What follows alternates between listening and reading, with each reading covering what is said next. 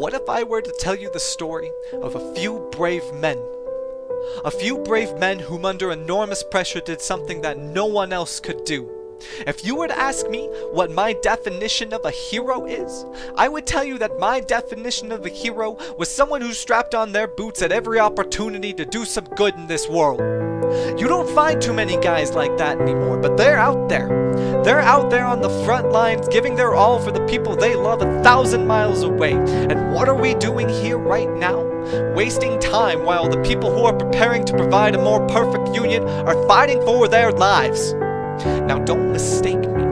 The actions that we take here right now are more important than any war we'll have to fight. It doesn't matter how many guns, bombs, tanks, airplanes they throw at us. If we don't let them break us apart, united we stand is what I used to believe when I was growing up.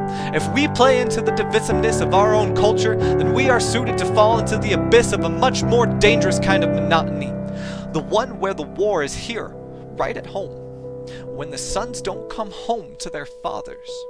When the bleeding hearts broke so long ago that there's not a song in the world that can make them feel whole again.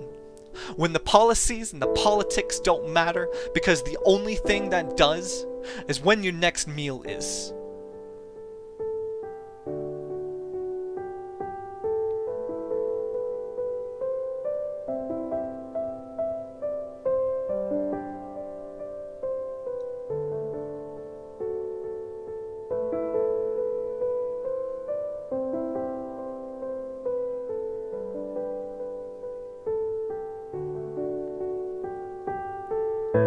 If we triumph over the evil and hatred that has fallen upon us, I firmly believe that our perfect union will hold us into the future.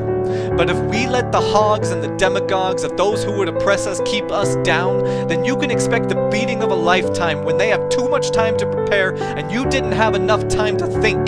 Don't be like them. Be like these few brave men. These few brave men who under enormous pressure did something that no one else could do. Sacrifice their lives in some meaningful way for the betterment of their equal.